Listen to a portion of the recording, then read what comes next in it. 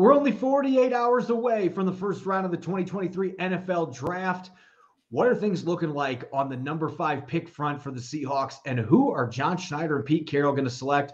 We're going to be dishing out our final big boards for the first pick here on our Tuesday edition of Locked On Seahawks.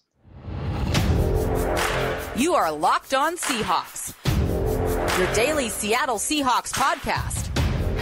Part of the Locked On Podcast Network, your team every day.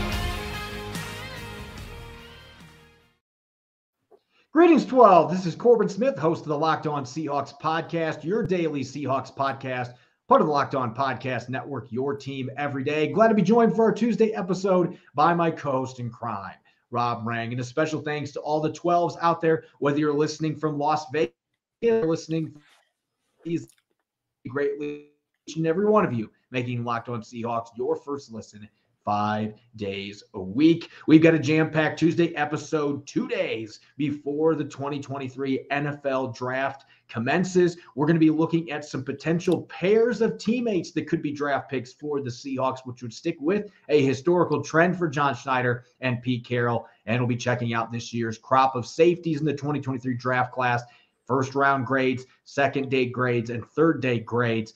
A lot of information coming your way as we draw much closer here to the real deal, the real NFL Draft coming up. Now for your lead story here on our Tuesday edition of Locked On Seahawks. We've got just a little over 48 hours until the Seahawks will be on the clock making their top 5 selection, or will they? At this point, the only certainty that we have is we don't have any certainty about what the Seahawks are going to be doing with their first selection. They could pick a player at number 5, such as Jalen Carter. They might trade down. Maybe they fool everybody and trade up. At this point, the only people that have an idea what's going to happen are in the draft room. And even those in the draft room might not necessarily know what is going to be transpiring here in a couple of days. And so with that being said, Rob, we have had so much time the last couple of months to dissect all the different players that could be possibilities for the Seahawks at number 5. It is time for us to dish out our final big boards at number 5. And just as some clarification, this does not mean these are the 10 best players in our opinion. They are the 10 best fits for the Seahawks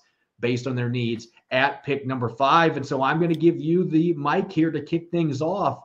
How does your list look in terms of best fits for the Seahawks heading into Thursday night?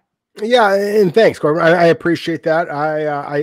You mentioned the fact that this is different than our own personal big board, and that's a big deal for me because I have a personal big board, and that has, I think, likely to be Carolina Panthers number 1 overall pick and current Alabama quarterback Bryce Young number 1 overall for the league. But for the Seahawks specifically, I have the number 1 prospect in this draft, and the player who I think is the likeliest to be the number 1 player on their board is the Georgia defensive tackle, Jalen Carter. We've talked so much about Jalen Carter throughout this entire process, Corbin. To me, if he is on your board at all, then he's number 1 overall.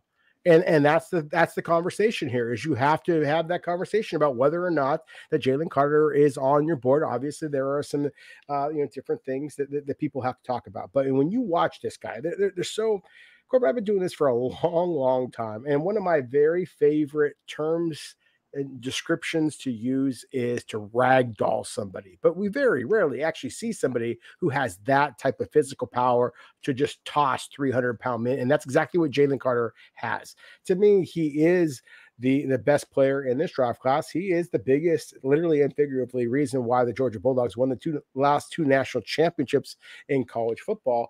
And if he is available to the Seahawks at number 5 overall, I think that there is going to be some kind of conversations inside the Seattle's front office about what they want to do, inside Seattle's coaching staff about what they want to do. But I think that if you're looking for a guy who can make an immediate impact, if you really believe that Geno Smith is the answer at quarterback and you are ready to win right now, then I think selecting a player like Jalen Carter can take Seattle's defense, which was an eyesore, let's be real, 30th in the NFL and run defense a year ago. And I think that it immediately transforms that defense and puts Seattle in a case where they are going to be one of the more intriguing teams in all of the NFC. That's why Jalen Carter ranks top on my board. Yeah, I would tend to agree with you. Looking at my board, I've got Jalen Carter at number 1, too, because I have been waffling on this. I have been seesawing back and forth. Those who listen to our show, we've had some mock drafts we've run where I've picked other players because I was presuming that Jalen Carter was not on Seattle's board. There's been some reports out there that he may not be on their board at this point, or he's not going to be the pick. I would just caution anybody to think that those reports are full truth. It is 2 days before the NFL draft. And so you have got to be keeping your guard. I don't think that at this point that we should rule out the possibility that Jalen Carter could still be going to the Seattle Seahawks just because of the fact this kid could be a potential generational talent at defensive tackle, the biggest need on Seattle's roster. You know Seattle is still torn over this, or maybe they have made their decision, but it does feel like this is one of those cases that they're going to have to wait up until they see where they're at number 5. And if he's the best player there, I still think there's a chance they're going to take him. Will Anderson, I don't know if he makes it number 5, but there's still an outside shot that he could be there at number 5. I've got him at number 2 on my board. And then I've got Tyree Wilson at number 3. I know that he is not the popular trendy pick anymore for Seahawks fans, but there have been some murmurs out there. You can thank Richard Sherman and Quandre Diggs on Sherman's podcast for bringing this up. There are murmurs they might go back to the defense they ran before last year. And if they are going to be running more even fronts, Tyree Wilson would make even more sense for the Seahawks as a base defensive end. And so that is something to keep an eye on. If they choose him, that might be a hint that we are going back to what we did before last year, and we're going to buck this experiment that we did in 2022. So those would be my first 3 players, and you would be in agreement. We're in agreement on that. We both have Anthony Richardson at number 4. Most intriguing quarterback with the traits that he has that has the best chance to be there for the Seahawks at pick number 5. Where we start to split up, though, is with looking at players we think are worthy at number 5. You've got another quarterback on your list. I've got a cornerback on the defensive side of the football in Devin Witherspoon, just because I think the Seahawks are legitimately interested in him with everything that we've seen to this point, and he is such a good fit from a physicality standpoint. Oh, he is. I mean, yeah, Witherspoon's a really good football player, so you're not going to hear me criticize, that conversation. But at the same time, I want to briefly go back to the idea of Will Anderson and Tyree Wilson. Seahawks fans are just like kind of bored with the idea of Tyree Wilson. I want to slap a couple of people upside the head because, my goodness, you're talking about a guy at his size and his athletic ability. Corbin, I don't care what scheme you run, what position you put him at. He is a top 5 defensive prospect in this draft class. And so, again, if that is Seattle's primary concern, then I think that he is somebody that you have to consider, as it is, again, Will Anderson.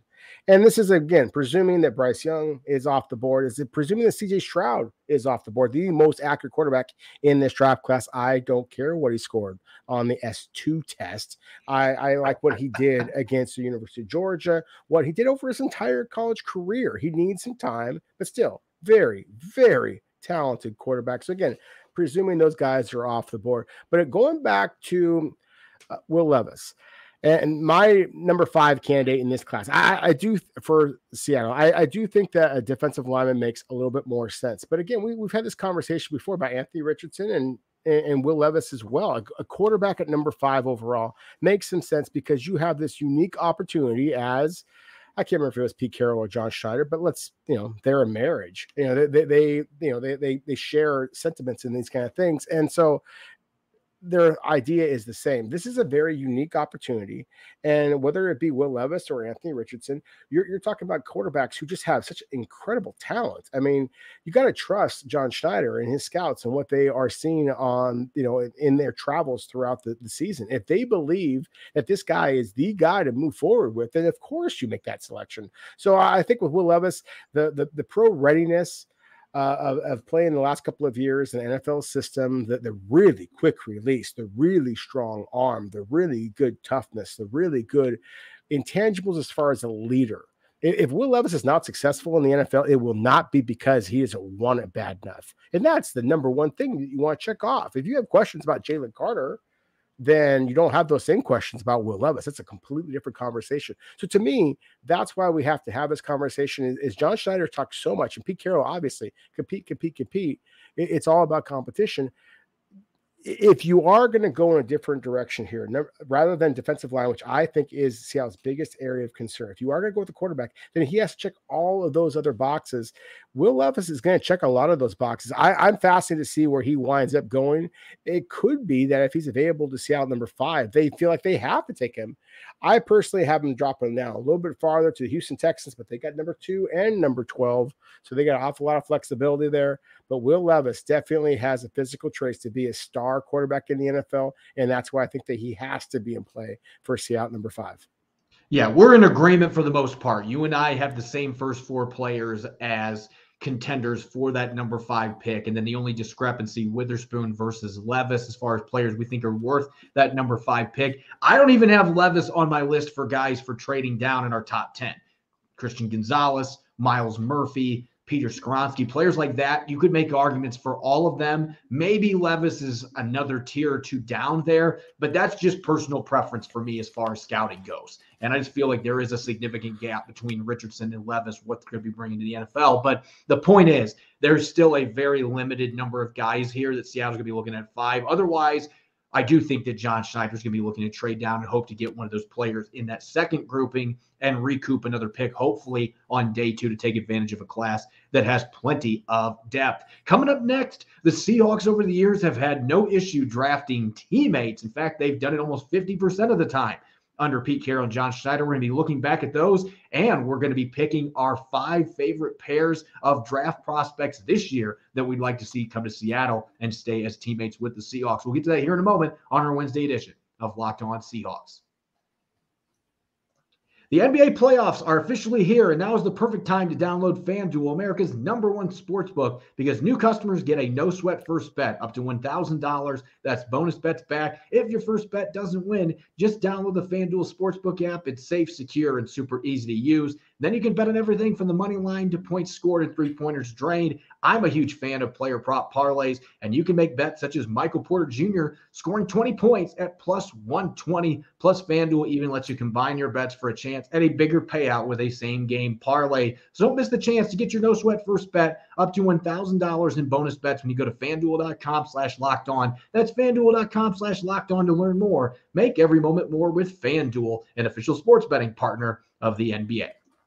You're listening to the Tuesday edition of Locked On Seahawks. I'm your host, Corbin Smith. Glad to be joined, as always, by my co-host in crime, Rob Rang. And a special thanks to all the 12s out there, as always, for making Locked On Seahawks your first listen 5 days a week. For our everydayers, make sure to tune in tomorrow, the day before the draft. We're going to be dishing out our final mock drafts, and Rob and I are going to have a chance to really skewer each other there with our critiques on each other's final drafts, the ones that we know are going to happen on Thursday, Friday, and Saturday. Really looking forward to that. And make sure to check out the new Locked On NFL Draft newsletter here at Locked On. Luke Inman has done a remarkable job putting that together. You can check out that free resource before Thursday's draft at lockedonpodcast.com/newsletters to sign up for your free NFL Draft newsletter.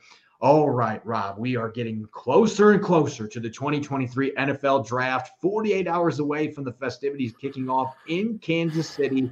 We've talked a lot on this show about different trends over the years for John Schneider and Pete Carroll, but there's one that I don't believe we have ever talked about, and I don't know necessarily that it's one that has a ton of value, but it's certainly interesting, and that is drafting teammates from the same college in the same draft. And John Schneider and Pete Carroll have not been strangers to keeping teammates together in the Pacific Northwest. In fact, they have done it 6 times in 13 previous drafts. So this is not something that only occasionally happens. We're talking almost 50% of the time. In 2020, Damian Lewis, Stephon Sullivan from LSU. 2019, Marquise Blair and Cody Barton, both coming from Utah as day 2 selections. 2017, Lano Hill and Amara Darboh from Michigan. 2015, late rounders from Oregon State, Obum Gwacham and Ryan Murphy.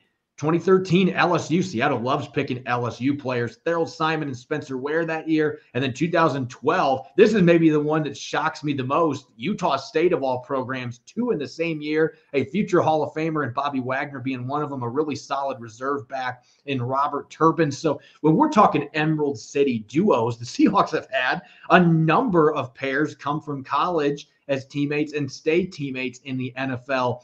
And that led us to think about, what pairs would we like to see in Seahawks uniform from the same college in this year's draft class? And we had some of the same ones, so we had to fight and debate, play a little bit of Super Smash Bros to try to figure out who was going to get to pick what. But let's talk our top 5 pairings that we would like to see in Seattle. And Rob, I know there is a particular prospect that we've talked about a ton. We talked about him in the first quarter too. He's been in the news for good and bad reasons, but his school, Georgia's won the last 2 national championships. So of course you'd like to see 2 of their players in Seattle. 2. I'd like to see a lot of the Georgia Bulldogs. I mean, my goodness, they've won a lot, back-to-back national championships. And again, Jalen Carter at the defensive tackle position, Tacoma's own Keely Ringo. I mean, if we're going to go with a cornerback, why not go with the guy who has the best combination of size and speed in the draft? And the running back, Kenny McIntosh, the quarterback, Stetson Bennett. There's so many good players at Georgia, that I think that you have to start the conversation with the 2-time defending national champions. Those of you who are on YouTube, and thank you all, as Corbin said earlier, thank you all for those of you who are watching on YouTube. Those of you listening, I'm just going to rattle off these names real quick. And Corbin, I love the fact that we're having this conversation because, as you said, the Seahawks have done this many times, and the fact that this year's class, I think, has a lot of really cool teammates that make some sense for the Seahawks. So Jalen Carter, Nolan Smith are among the Georgia Bulldogs. Again, I'm excited about. Keely Ringo, as I mentioned, Stetson Bennett, Kenny McIntosh, among the others. You got to go to the Ohio State Buckeyes, the team that Georgia beat the national championship game. C.J. Stroud, Jackson Smith and Jigba, Luke Whippler, the center, Zach Harrison, the edge rusher, a lot of really good football players for the Buckeyes. I'm going to mention a team that not a lot of people are probably going to think about, and that's going to be the UCLA Bruins. And I want to mention the running back, Zach Charbonnet, who I think that Seattle is a really interesting selection for the Seahawks in the second round, whether it be number 37 or number 53. I think that Charbonnet is going to go right around there, and I think that he just checks a lot of boxes. And then the guard, John Gaines. The quarterback, Dorian Thompson-Robinson, really talented player. Dallas mentioned him yesterday. I think that he had him in our actual draft, and I think that there's a possibility for DTR. So again, UCLA is another program that I'm really excited about. But as you said, Corbin, we were throwing things at each other because there were so many teams that we both liked some of the players, some of the teammates, and thought that they might be natural Seahawks. So who's some of the programs that you were excited to talk about? Yeah, I will admit, Georgia, that was the one that we had to fight over because, as you mentioned, there's like 30 guys that have draftable grades from that program. So you can make an argument we both can get pairs of teammates. Maybe Seattle drafts 5 Bulldogs in this draft. Who knows? And Ohio State has the same type of depth. But if we're looking at big programs, of course, we've got to include the Alabama Crimson Tide in here. They've got at least 7 or 8 guys that are going to hear their names called during this draft process. And Will Anderson Jr. is the one that is the pipe dream. The Seahawks are hoping he falls to number 5. So they have a chance to get a guy that had 17.5 sacks in one season in the SEC 2 years ago, over 50 tackles for loss, an unanimous All-American the last 2 years. But there's other guys that would make a lot of sense from Alabama as well. And for me, I actually have Byron Young, the defensive tackle, as the pairing that I would like to see in Seattle in the middle rounds, because I think he'd be a really nice fit in this 3-4 defense, playing that 3-tech 4-eye position, a guy that's physical, not the greatest athlete, but he plays such smart, savvy football. And physically, he's an imposing dude. So those 2 players, if you wanted to go Brian Branch, that would be another guy that would be interesting because of his slot versatility, but not necessarily a need for the Seahawks. But Alabama's got a ton of guys. Jahmyr Gibbs is another player that I could put on there. And how about the Florida Gators? Anthony Richardson and Osiris Torrance in your first couple of rounds. You get your future franchise quarterback. You get a guy that I think would start at right guard on day 1 for the Seahawks, and Osiris Torrance. Those 2 would make a lot of sense. There's some other good Florida players in this draft, but those would be the 2 that jump out to me as the best fits with the Seahawks, and you would be drafting them in the early rounds. And I would be remiss not to mention the Illinois Fighting Illini, who I think have at least 3 secondary players that will be gone by the end of the 3rd round. Devin Witherspoon's going to be gone in the first 5 picks, at least in my opinion. I think he's going to be gone in those first 5 picks, maybe as early as Arizona at number 3. And then you've got Sidney Brown, who I'm sure we'll be talking about more later in the show. One of my favorite safeties in this class, a guy that's played a lot of games in the Big Ten. And then you got Quan Martin, another player that's played safety and corner that could go as early as the late second round. And he's been a ball hawk. So that is a team where you could just look at a position grouping and say, hey, we're going to pick two of you guys to bring to Seattle together, and you get to play in our secondary. And they've got some other good players like Chase Brown, the brother of Sidney Brown, who could be a running back option for the Seahawks. As far as a couple others that jumped out to me, Rob, Iowa is another one you and I both had on our short list. I ended up winning that battle for Lucas Van Ness and Jack Campbell, but you could also throw Sam Laporta on this list. One of my favorite tight ends from this class, and a guy that is an after-the-catch maestro, which Seattle needs any guys that can create after the catch. He's one of the best tight ends in college football at doing that. He's a solid blocker as well. And my last one, this is not one you would think of normally. Tulane is not a football powerhouse, but Tajay Spears and Dorian Williams, I think, would both be excellent fits for the Seattle Seahawks as mid-round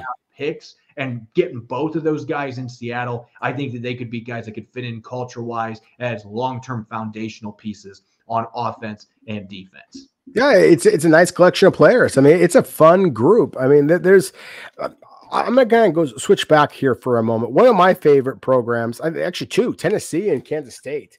Tennessee, again, those of you who are watching on YouTube, you can see the graphics. Those of you who are not, the three other programs that I mentioned, besides Georgia and Ohio State, Tennessee, Hendon Hooker, the wide receiver combination of Jalen Hyatt, Cedric Tillman. I think that they've got the best offensive lineman as far as just the toughest, nastiest guy in their right tackle.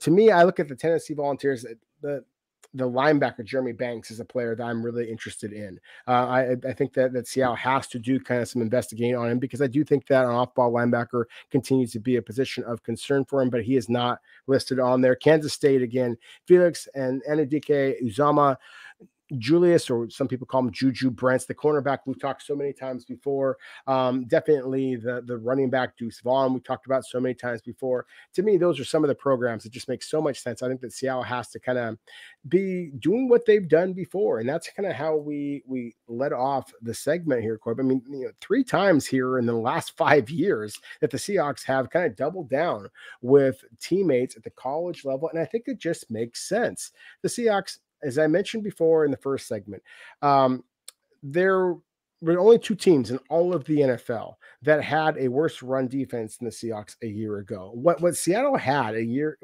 last season with Geno Smith and the 2 rookie of the year candidates that Seattle had was a pretty spectacular season.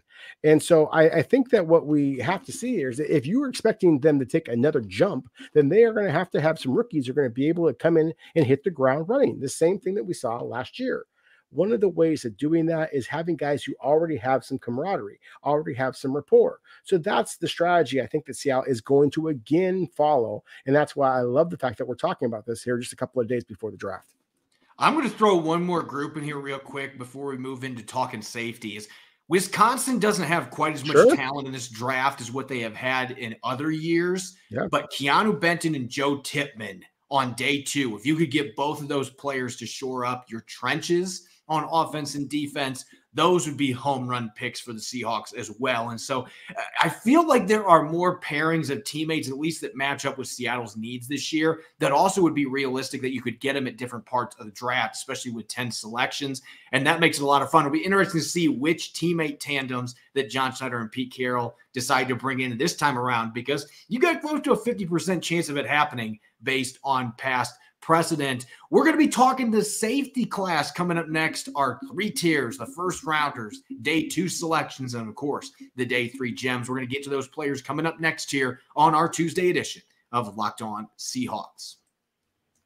Now for a word from our sponsor, BetterHelp. Life can be full of twists and turns and throw a few wrenches at you when you least expect it. So it's important to show yourself through it all. BetterHelp Online Therapy will address your needs and can match you with your own licensed professional therapist in less than 48 hours. Therapy worked wonders for me, but don't just take my word for it. Having someone in your corner to guide you when you're struggling to navigate obstacles can be invaluable. It's not a crisis line. It's not self-help. It's professional therapy done securely online, available to people worldwide. With therapy, it can take a few tries to find the right fit for you. and BetterHelp is a great way to invest in yourself. BetterHelp has a special offer for our listeners. Get 10% off your first month at BetterHelp.com/LockedOn. That's 10% off your first month of online therapy at BetterHelp.com/LockedOn. You're listening to the Tuesday edition of Locked On Seahawks. I'm your host, Corbin Smith. Glad to be joined, as always, by my co-host in crime, Rob Rang. And a special thanks to all the 12s out there, as always, for making Locked On Seahawks your first listen 5 days a week. Make sure to check out the Locked On NFL mock draft special. It's here and bigger than ever. I had 3 picks in the first round. A lot of fans not so happy with the selections that I made, but you can check those out and follow along all 32 first pick in a 6-episode ultimate mock draft experience only Locked On can deliver. All episodes are available now on Locked On NFL Draft on YouTube or wherever you listen to your podcast. All right, Rob, let's talk safeties. We're getting towards the end of the line here. We've talked hundreds of prospects on this podcast to this point. This is not a great safety group. I think that most people would agree with that sentiment. There's not a lot of depth, not a lot of elite talent.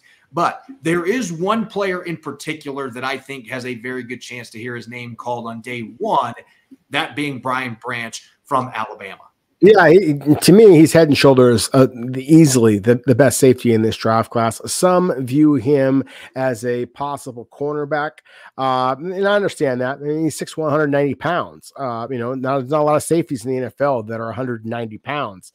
I think that regardless of where you line at Brian Branch, he is going to be successful in the NFL. That's why you said, Corbin, he's going to be a first-round pick. He is the only one I view as a first-round pick if there was somebody who might surprise people. I think Antonio Johnson from Texas A&M, to me, it's funny. I actually kind of compare him to a former Seahawk, Marquise Blair, in that he is a kind of a long, lanky guy. He's 6'2", he's 200 pounds. But he hits like an absolute train wreck. I mean, this guy comes down and fills the alley, and teams get excited about that. And as you said, and I think accurately, this is not a great safety class, but teams that need a safety are still going to take a safety. I think that from a Seahawks perspective that they are not going to go safety too early unless they are planning on making some other type of move at that position.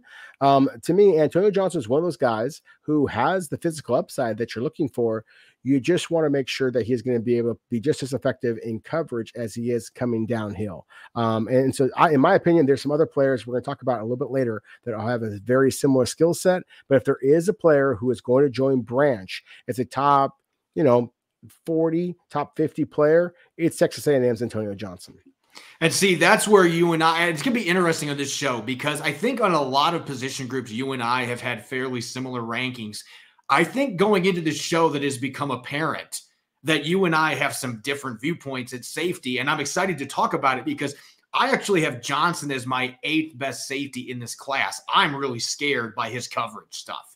Yeah. And maybe he develops that in the NFL. There's a lot to like about him. The hard hitting, if you're looking for an enforcer near the box, then he can check that box off. I'm just not investing a first or even a second-round pick in a player like that. Brian Branch, his ability to play in the slot, blitz and get sacks, blow people up in the run game, play both safety spots. To me, he is head and shoulders above everybody else in this class, and that's why I would be stunned if he's not one of the first 31 picks in this draft in the first round. Another player that I think has a chance to rocket up draft boards and maybe go a lot earlier than people think. We've talked a lot about Chase Brown from Illinois. Let's talk about his brother, Sidney Brown, who brings good size to the table. If you look at some pictures of this guy, he is yoked. This guy, he looks like an NFL safety that can get in the box and hit people. You can see it in the game film for the number 1 scoring defense, the Fighting Illini. This guy would come up and just wreck people. Maybe not a Cam Chancellor type, but he's going to come up and make hits. He's a sound tackler, and he had 6 interceptions last year for Illinois. So he's got really good ball skills, great route recognition, had some issues with tight ends at times last year, but I think he's got the size and athleticism to be able to clean that up in the NFL. He is actually my number 2 safety at this point because I had some concerns, and then he went to the combine and put together an outstanding workout. The athleticism is the only thing that I had some reservations about, but I love the football player. To me, he's a slam dunk on day 2 as a second-round pick. Wow, it's a second round pick. Yeah, I like Chase Brown, I like Sidney Brown. I like the Brown family. I mean, they are terrific football players. I'm going to mention the quote unquote other Illinois player, and that's Rotavius Martin. Some people call him Quan. Again, another guy who's a little bit undersized, 5'11", 194 pounds. And so, as you mentioned before with Brown, a bigger safety, and I certainly like that. I like the fact that Brown was a 4-year starter. Martin was a 4-year player as well. And I like Martin's versatility a little bit more. I like the fact that he slid inside to play a lot of nickel. He had played previously at corner. He had played the deep safety, just a terrific athlete. As you mentioned with Brown, he is as well. That Illinois secondary is absolutely fantastic. And, so to me, Quan Martin is a guy on day 2. I expect him to go somewhere in that range, just because of the athletic ability and the fact that he does have some ball skills. He does have some fluidity to him. So to me, he is one of the guys that makes an awful lot of sense on day 2 of the safeties. Some of the other players, I got to mention a guy that I'm not going to really get a chance to talk about in the last couple of moments here. So I'm going to mention him now, and that's Marte Mapu real quick from Sacramento State. This is a big guy at 6'3", 220 pounds. And so I want to definitely make sure that I mention him now, just because he's a guy that, I believe that some clubs are excited about and that not a lot of people have been talking about here. But again, somebody who I think is likely to go in day 3, but has a chance. I'm literally getting texts about him at this moment. Has a chance to be a top 100 selection.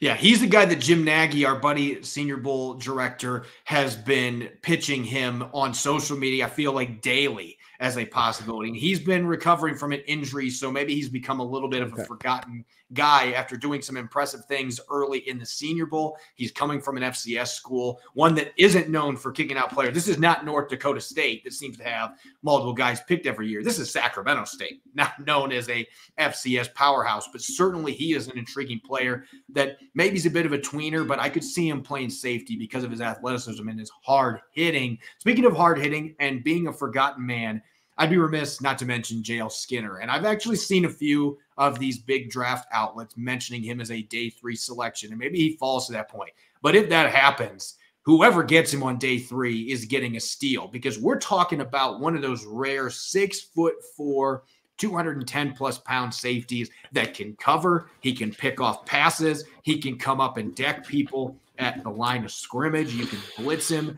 There are some issues with his change of direction stuff, which is why I was bummed we didn't get to see him test in Indy's recovering from a pectoral injury. Would have liked to see what he did to try to squash those concerns a little bit, but straight line speed is great. Positional flexibility is great. Again, has really good ball skills. J.L. Skinner is my number 3 safety in this draft class, but I could see, because of the fact he's coming off injury and didn't get to do any of the pre-draft workouts, I could see him slipping some. But again, whoever's going to pick that guy, you are getting a rare breed with a 6'4" safety that can come up and stick people and also has really good ball skills in J.L. Skinner, a guy that I think has great day 2 value. Now let's get to our day 3 sleepers, because again, this is not a deep class at safety. There's not a lot of talent in those first couple of rounds, but there are some day 3 sleepers. Rob, who's the first one that maybe isn't getting a lot of buzz, but could be a very good NFL safety at the next level? Well, I mentioned a moment ago, Mapu, who, again, you're such a pro, Corbin, in the way that you kind of, just spun off of the comment I was making about Mapu, and then you go into J.L. Skinner, an even bigger guy at 6'4", 211 pounds. Mapu 6'3", 217. Mapu is that Cam Chancellor downhill, hit the alleyway, but you have some reservations in coverage. Skinner, he has that great size, but he's actually very, very good in coverage. And so very different player. So again, just kind of a tip of the cap to you, sir. Again, Skinner is a really good player. Mapu is a guy who I'm excited about, but definitely is more raw. He wasn't invited to the combine, but he is among my favorite picks to be one of the first players that is selected this year that was not invited to the combine. And then to me, one of the players that I'm really excited about that I didn't get a chance to talk about before was Jamie Robinson from Florida State. Now, Corbin, to suggest that Jamie Robinson, as a 4-star recruit at South Carolina, starred there for 2 years, then transfers to Florida State, stars there for 2 years, 4-year starter as a sleeper, in South Carolina and Florida State, then I can't make that claim, but he is a really good football player who, because he's slighter than people, want a safety to be at 5'11", 195 pounds, then he is not going to get much buzz. But damn it, he's a football player. I mean, this is a Seahawks kind of a guy. He's physical. He is instinctive. He is versatile. He's a guy that I really like a lot. 15.5 tackles for loss over the last, 15.5 tackles for loss over the last couple of seasons. He's comfortable down in the hole. He's also comfortable in coverage, 7 interceptions. And again, the level of competition which you face at South Carolina, Florida State. To me, Jimmy Robinson is one of the players that I'm really, really high on. You mentioned Sidney Brown before as a player that I'm excited about as well. Mapu being another one. I don't love this safety class, but I do think that there are some players here who are pretty intriguing. You just got to kind of be able to jump in. And I think the safety just in general is a real interesting conversation for the Seahawks. We've talked about this before, that the Seahawks are, kind of in a weird position. They only got 52 players on their roster. The 2 most expensive players on their team are both safeties. I wouldn't be surprised at all if there's some type of move made, and it allows the Seattle to, perhaps get a little bit younger, a little bit cheaper at that position. So again, I think that there's a reason why we're having this conversation about teammates, having this conversation about safeties just a couple of days before the draft. Yeah, a couple names that I quickly want to talk about, 2 different ends of the spectrum. You've got Brandon Joseph, who started his college career at Northwestern. And I just continue to be baffled why Northwestern has not been good the last couple of years when I see how many guys were either with their program and transferred, or guys that were with their program last year and they haven't been able to win games, but they're going to be high draft picks. Brandon Joseph was going into this process looking like he was probably going to be a potential day 2 guy, because you look at the production. He's got as many interceptions as any of these safeties. This is a guy that's a ball hawk. He knows how to find the football. But when you watch the film, you don't see the speed. And then he goes to the combine and had a sub 30-inch vertical jump, did not run fast. I don't put too much stock in testing, but at the same time, for a safety that is predicated on making interceptions, I don't care how instinctive you are. There comes a point where athletic limitations are going to hurt you in the NFL. And so I don't know what he projects to be in the league. I love what I see football skill-wise on film from him, but I just have reservations about his athleticism. I can see a team on day 3, though, striking gold if they can find a way to maximize his strengths and hide some of those athletic limitations. And I've got to mention, I've vented about this guy a few times. Every year, there's a couple guys that don't get invited to the combine, and a lot of fans look at that as a death sentence. It's not. There are plenty of examples of guys that didn't go to the combine that became really good NFL players. I've talked about Carl Brooks, the Bowling Green defensive lineman. He's one of them.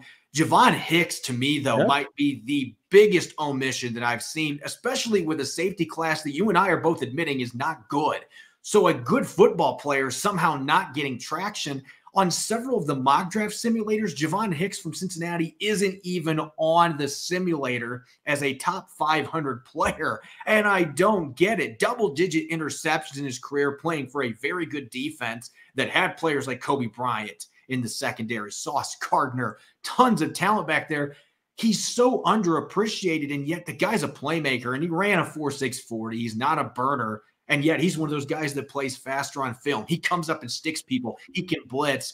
I have him as one of my early candidates as a day 3 selection. If I was a general manager, he would be high on my big board at this position group.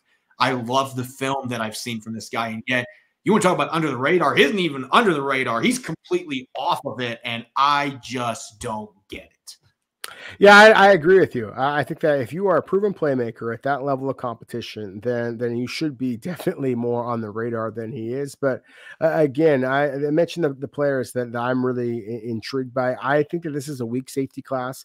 I think it's going to be interesting. I would not be surprised at all if Seattle decided to use maybe a day 2 pick at the position. If Brian Branch falls all the way at 20, if Seattle does have plans with Jamal Adams, as some have speculated, then Brian Branch at 20 suddenly becomes a very interesting possibility. I don't know that that's going to be the case, but I do think that there is something going on there. Pete Carroll's comments when he was asked about linebackers during the pre-draft press conference, and he suddenly started talking about Seattle safeties. I think that that's interesting. And you mentioned before that the other podcast, Richard Sherman, and and there's been some buzz that maybe Seattle's going to kind of go back to what Pete Carroll has done in the past. If that is the case, then you need to have a safety who is a safety, not an outside linebacker. So again, this is an interesting conversation I think to be having a couple of days before the draft, because I think the Seahawks fans have an idea of it, but the national media has no clue that Seattle might be very, very interested in the safety class in 2023. As always, you can follow me on Twitter, Corbin Smith NFL. You can follow Rob at Rob Rang. Subscribe and follow Locked On Seahawks on YouTube and other major podcast platforms to ensure you don't miss a single episode. Coming up on our Wednesday show, we're going to be dishing out our final mocks. It's not our dual mock drafts where we couldn't pick the same players. We have the ability to pick the same players. It is who we think Seattle is going to take Thursday through Saturday.